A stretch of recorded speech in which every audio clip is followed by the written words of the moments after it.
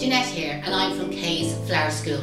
Today I want to show you how to make some flowers bows using this cheap flowers ribbon that's available from most flower shops. In this video I want to show you how to make a smaller version of the cluster bow that I showed you in previous videos. This time you need just one length of the ribbon, so from one shoulder and the length of your arm. Give yourself that little bit extra.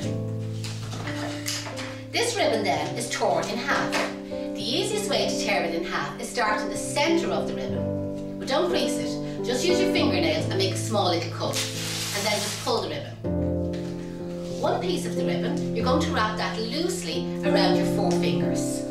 Wrap it till all the ribbon is used up. Again, don't worry about how many times did I wrap it around my fingers. Where the ribbon finishes, place that near the edge, but it's not that important, and fold it over in half. On the folded side, give it a nice sharp crease. Try to avoid creasing down here, because these will be the loops of the bow at a later stage. On the folded side, using a sharp scissors, cut out 2 triangles, one on that side and one on the opposite side. The idea is when I open it, it looks like a small dicky bow shape. Hold it in the centre.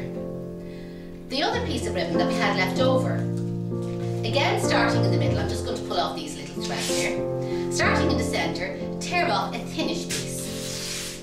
To be honest, the thinner that piece is, the better the bow will work. The slightly thicker piece, rest that at the back of your dicky bow. The thinner piece, wrap it across it. Don't spend time trying to get the ribbons all the same length. We'll show you how to finish them later on. Fold the bow in half while you tie your knot. As I said in previous videos, this can be the hard part. You tie your knot and pull it really, really tight, and then tie a second knot directly on top. If you're making these bows in advance, these can be stored like this. This bow is ideal maybe for tying on a small bunch of flowers, or a little pot plant, or even a gift that you want to give to somebody. To open the bow, sometimes it's easier to dampen the top of your finger. Pull out the inside loop, but as you pull it out, twist it to yourself. I'm using my fingers. Pull the second loop and pull it away from yourself. The next loop, twist it towards yourself.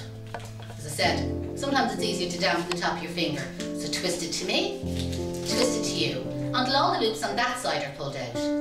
Now repeat the process on the opposite side. So the inside loop, twist it to me. Inside loop, twist it to you. Inside loop, twist it to me, until they're all pulled out. Again, you will have 2 small tails. These are the beginning and the end of your ribbon. Fold it over in half, and then using your scissors, do a sharp V cut. And when you open it out, this is the shape that you will get.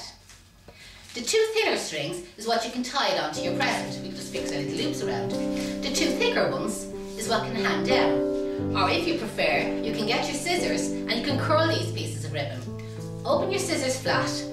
Use the top of your finger resting against the side of the blade, and pull the ribbon away from the scissors rather than pulling the scissors away from the ribbon.